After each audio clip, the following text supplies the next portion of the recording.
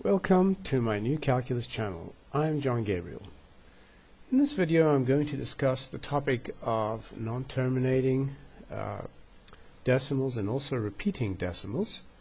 And the first example that I'm going to focus on, in fact the only example, is the one in which we have a third not equal to 0.333 recurring. So, well, how did we originally get the idea behind infinite series? They don't actually exist, as I proved to you in my video called Newton and his fake infinite series.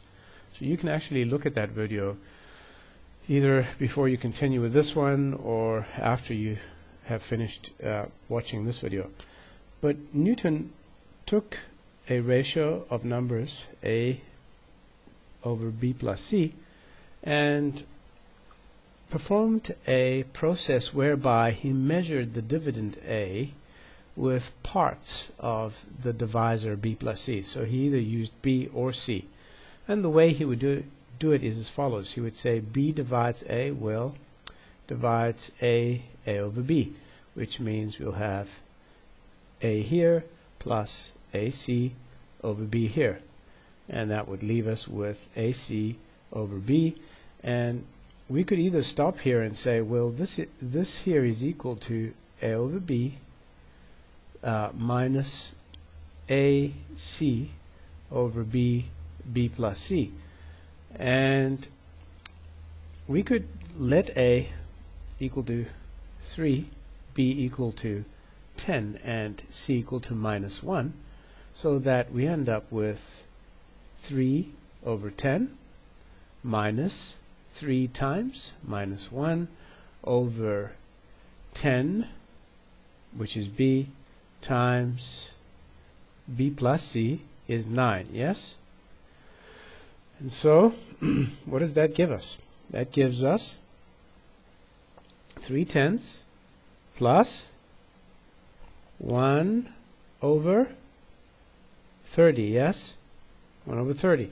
And if we add these two together, what we'll end up getting is 9/30 plus 1/30 will give us 10/30, which is 1/3.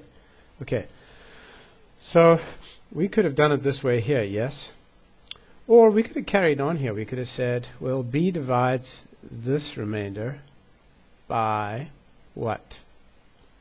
AC over b squared, yes? In which case, if we multiply these, we'll have minus AC over b minus AC squared over b squared, and we'll have a remainder here which is AC squared, that's 2 by the way, over b squared. So we could stop here now and say, well, a over b plus c is equal to this, a over b minus AC over b squared plus AC squared over b squared times b plus c. So now we have a new representation. This was the first one, and this is the next one. So again, if you put the values of 3, 10, and minus 1 in the respective variables in this particular representation, you'll also end up again with 1/3. So we could continue this process here ad infinitum, always noting that there will be a last term, such as this one, which will have the divisor as a factor in the denominator of the last term. So generally we can see that a pattern here is going to emerge, and that pattern that you'll see is this. A over b plus c is equal to a over b minus ac over b squared plus ac squared over b cubed minus ac cubed over b4 plus ... And in this case here, this is where academics fake academics, which are most academics today, got their idea of infinite series. Okay, so by tossing away the last term, which in this particular one is this term, and in this one here is this term, by tossing away the last term, which can also be written generally, by the way, as minus 1 to the n, a over c to the n, b to the n, b plus c. So by tossing away this term and adding an ellipsis, you arrive at an infinite series. It's not really infinite, it's actually junk, but that's how they got to have infinite series. So very well, you can see that if you only ever consider this part without the last term, it's always an approximation, right? Because look here, this part here will give you 0.33, right? And it won't give you the rest of the value of a third. And this part here will only give you 0.3.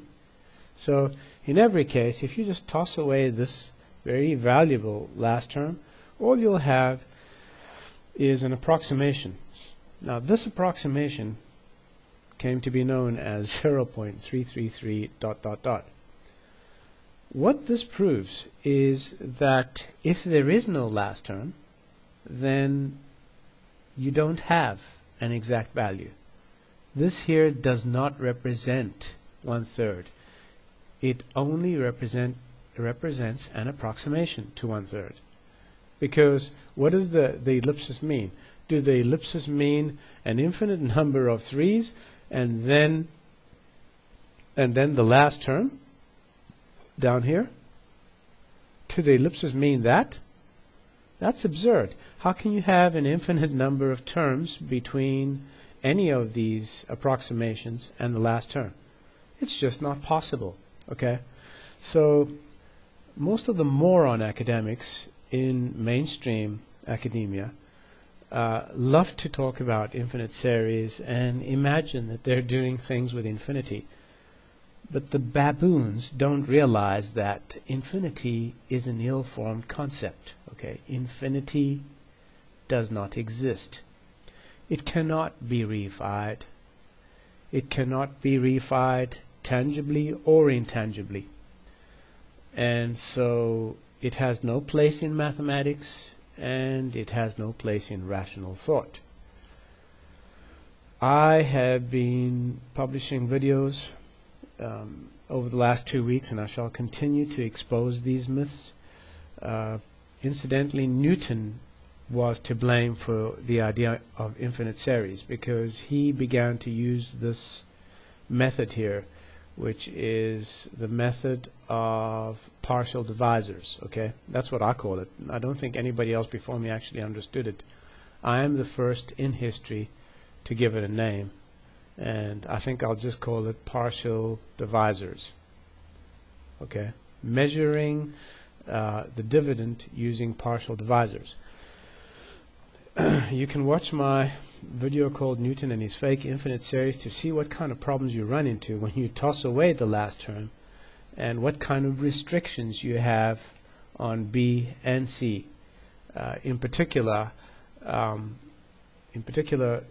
take note that when you have the last term, this is true for any values of A, B, and C, provided B plus C is not 0, because anything divided by 0 is meaningless. It's not undefined, it's just meaningless. And in order to learn why it's meaningless, you'll have to look at the rest of my videos, because in one of the rest of my videos I explain that. And so I hope you've learned something from this little short presentation. I'm a little out of breath now, so I think this is where I'll stop. This is the New Calculus channel.